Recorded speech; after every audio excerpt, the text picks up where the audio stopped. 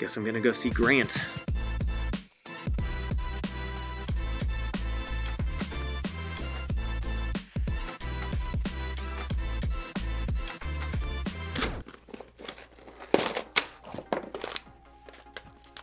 And we got some coffee.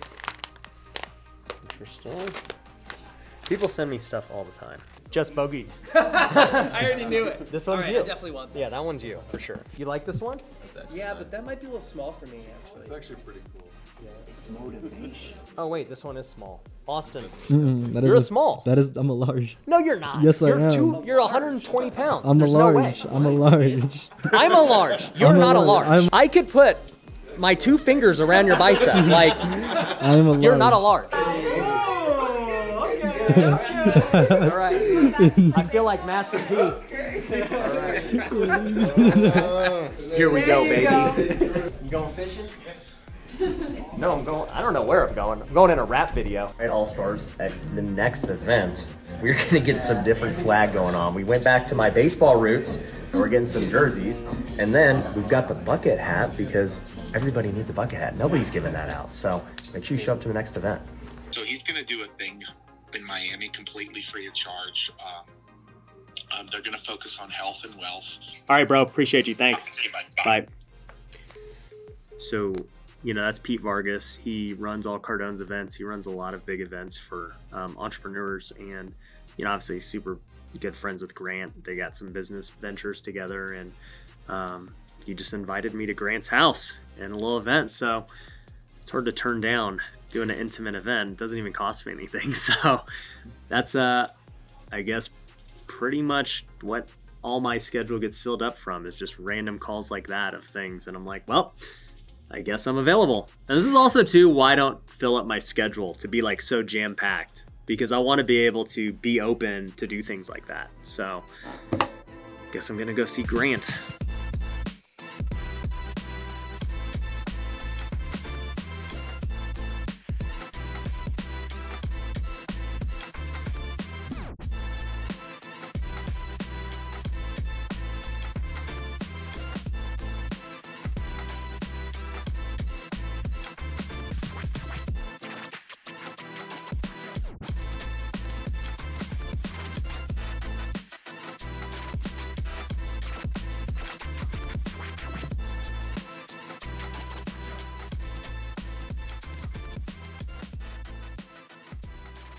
You know, I want to spend like 2 hours just kind of going over everything that I learned at Grant Cardone's office last week, because I think it's so applicable to what we're already doing, and so many of the things that we've done, we've unknowingly done, that literally like are on the path to building a billion-dollar company. The first thing that stuck out to me that he said was, when you find something that works, do it again.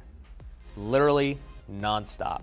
It's true, because like, you know, I always think about trying to do things differently and keep it fresh and all this crap. And it's like, literally, if it works, you just do it nonstop until it doesn't work. It's like, yeah, we've been running the same TV commercial for 3 years. Like, it just still works. Another thing Grant said is that you can't really stay small. You know, it actually becomes easier once you're bigger. And I actually resonated with that, because I thought about it when we were small.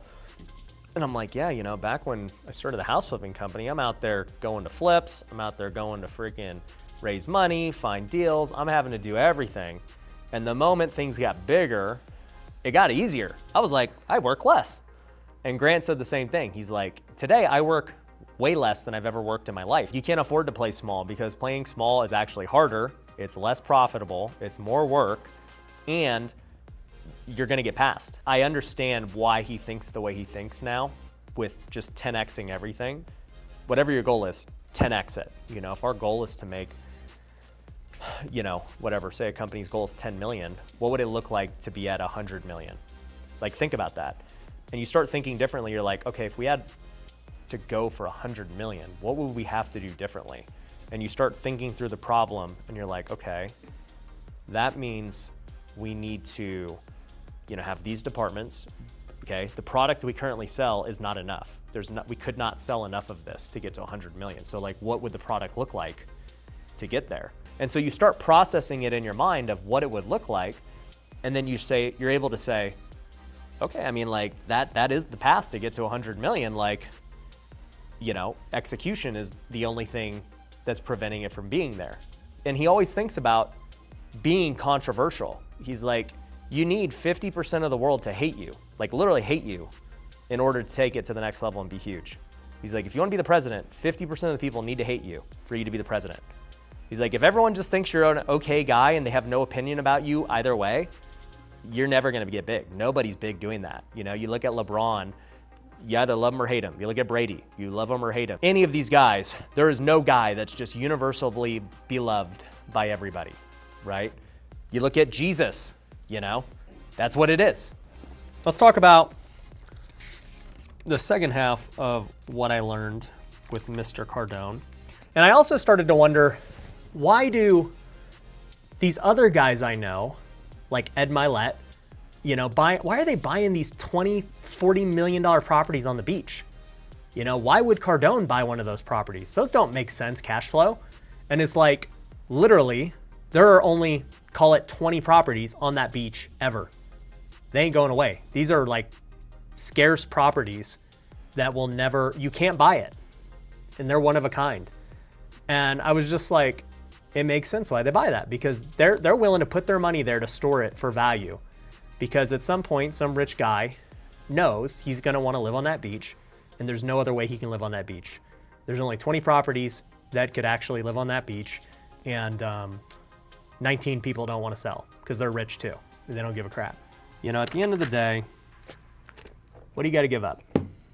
And, you know, when I look at my life, to get to the part of my life I'm at today, I've always had to give up things to get there, you know? And so, for instance, when I started flipping couches, you know, I gave up kind of like my pride. I'm like, dude, I'm just gonna do this, like, whatever. And it ended up being really good. And, you know, I gave it up and had success, right? Then I realized, okay, for me to actually be a great house flipper, I've got to give up flipping couches. And that wasn't like an easy thing, because, you know, as many of you know, like, that was my day job. And so it's like, man, are you willing to give up your income and your only stream of income to like pursue this new thing? Like, how many of us have been there before, right? Like, it's not easy giving up that thing that is your safety net. Then I realized that social media was something that I had to pursue. I thought it was going to be this enormous thing, and I had to give up something, though. It's not like I can just go start making content tomorrow and like my life will be the same. It's like, no, what happened was, you know, I had to give up like working full time with Home Run Offer as our guy who closed all the deals and talked to all the wholesalers and, you know, went on appointments. Like, that financially hurt us a lot, because I had to go train my replacement. He's not going to be as good as me. He's not the guy on TV. It's like, I had to give it up. And I said, you know what? Even if this loses me 6 figures a month that we could have made had I stayed in this, I believe in order for me to get to the next level, this is what I have to do. And I was willing to make that sacrifice. And obviously it worked out really well, quicker than I thought. But I knew going into that sacrifice, I was like, I got to give it up. And if it takes me years to finally break through, I know in the long run, it was the right decision.